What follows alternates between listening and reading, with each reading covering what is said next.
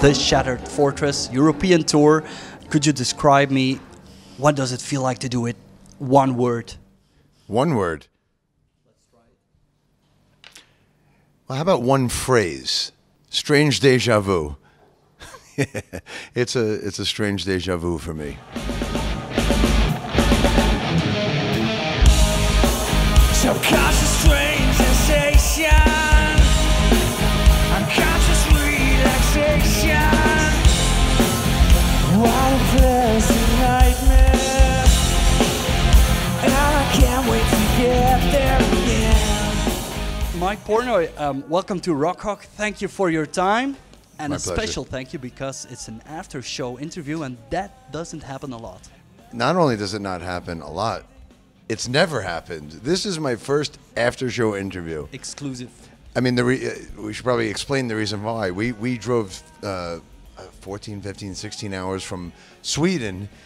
We rolled into this show at, I think we got here at 7:30. That's when doors were supposed to open. Usually we load in around 12 or 2 p.m. Yeah, you were supposed to be here at 3, I think. Yeah, so I have never done a show before where the crew got the stage up in, I think, 40 minutes.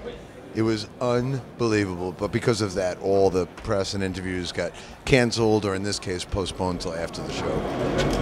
Sorry, Mr. Elliott. So this is the first time I've ever done an after-show Thank interview. you very much. So I may not have the enthusiasm I usually do. I'm exhausted. You mind if I sleep during your questions? Okay.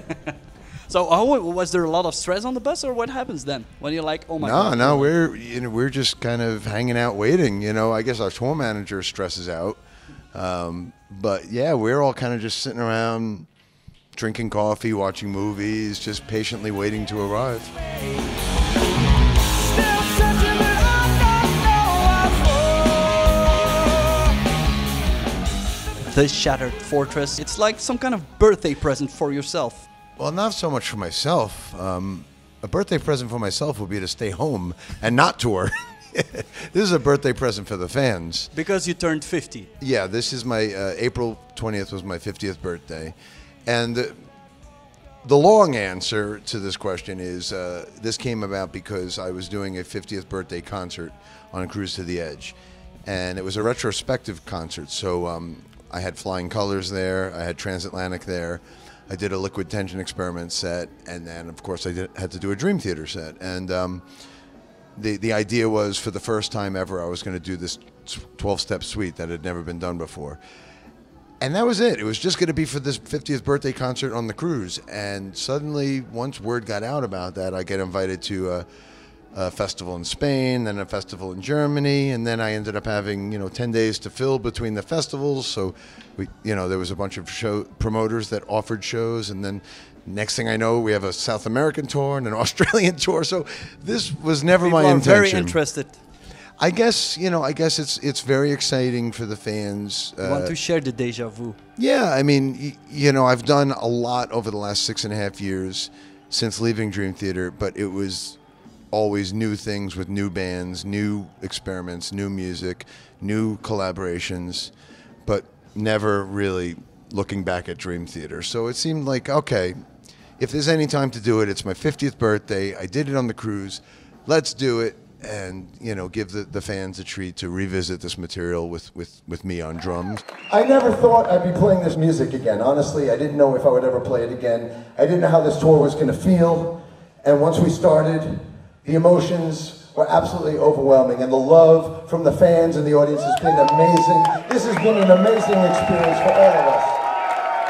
Like I said during the show, this music is indeed very sacred to me, and I know it's very sacred to the fans, and it was important to put together a band that can not only play this, but play it with conviction, play it with passion, just crush it.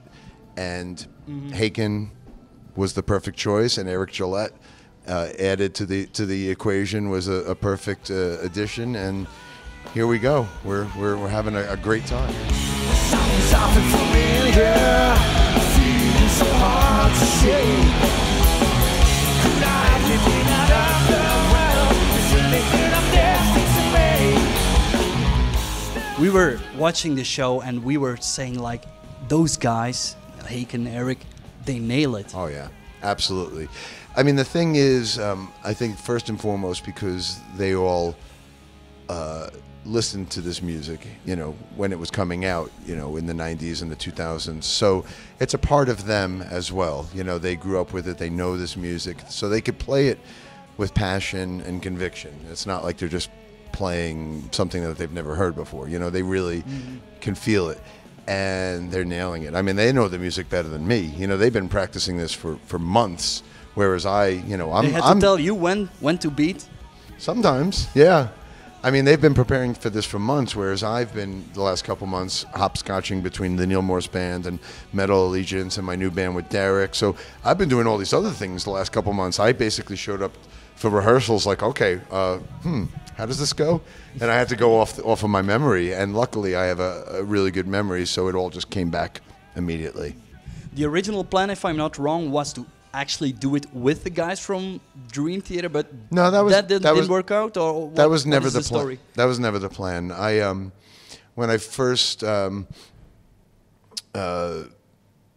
know, came up with the 50th birthday concert or whatever, the invitation from Cruise to the Edge, and I started putting together I invited Flying Colors, I invited Transatlantic, and I thought the right thing to do would be to invite the Dream Theater guys as well, you know, and so I did extend the invitation, at least to the couple guys that I'm still friendly with, and I wanted to give them first crack at joining me. You know, they are friends of mine for a very, very, very long time. You've been in the band for 25 years. So. And we created the music together, so I, of course, extended the invitation to them first and foremost, and then once they, you know, said they were unavailable, that's when I put together this great band. But that turned out well. Yeah, absolutely. You know, to be honest, I understand those guys declining the invitation. I think it might have been, people might have misinterpreted it and might have started to think that there was a reunion brewing. So I can understand why they turned it down. And for selfish reasons, for myself, in a way, I kind of liked it as well, because if they had come, suddenly the focus would have been on that. And really, it was supposed to be a celebration of my whole career, you know, with all the different bands and celebrating my 50th birthday. So in a lot of ways, it turned out okay. Okay, so there's no hard feelings. I love those guys, and you know, I always try to extend the olive branch and keep the friendship alive. You know, I do my best for that.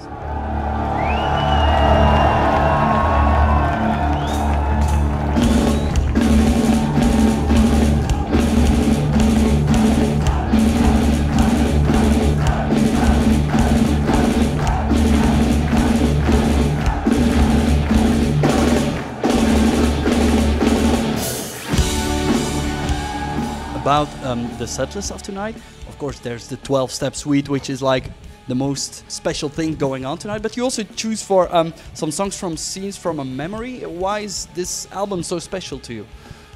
Well, to be honest with you, they're all special to me. Scenes from a Memory happens to be one of my favorites. But why is it? Yeah. I have a soft spot for concept albums.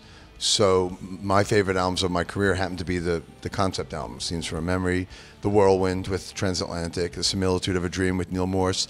I just love concept albums. And Scenes from a Memory was made at a time where it was do or die for Dream Theater. We were on the verge of possibly breaking up, and we needed, it was, you know, that was an important album for us. So anyway, but when choosing the set list, first and foremost, I narrowed it down to only songs that I wrote lyrics to. There's about, I don't know, 30-odd songs in the Dream Theater catalog that I wrote the lyrics to. So first and foremost, I started with those songs. And I originally wanted to do a Change of Seasons for the encore. That was my master plan. And then I heard that they're doing it, so that immediately kind of scratched the last it. tour, yeah. So yeah, that's actually very respectful in a way from you. Or shouldn't they have done it?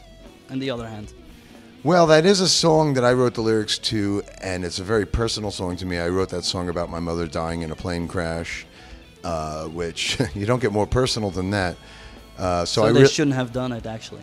Well, that's for you to judge. That's not for me to publicly judge. And I would have liked to have done it on this tour, and I was planning on it. But once I heard they were, I there's plenty of other music to choose from, so But it's fine. This is such a personal song to you. You won't regret actually that you maybe never won't play it again?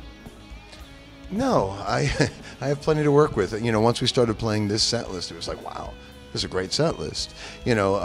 I did write the lyrics to, all those songs that we played tonight from Scenes from Memory, Strange Deja Vu, Home, Finally Free. Those are all my lyrics and vocal melodies. And so I think it was actually a very fulfilling set. It's strange because it wasn't intentional, but this entire set list focuses on the Jordan era other than the Mirror. So you have the Mirror, and then everything else is the Jordan era, because the Dream Theater is out there right now doing the Kevin Moore era.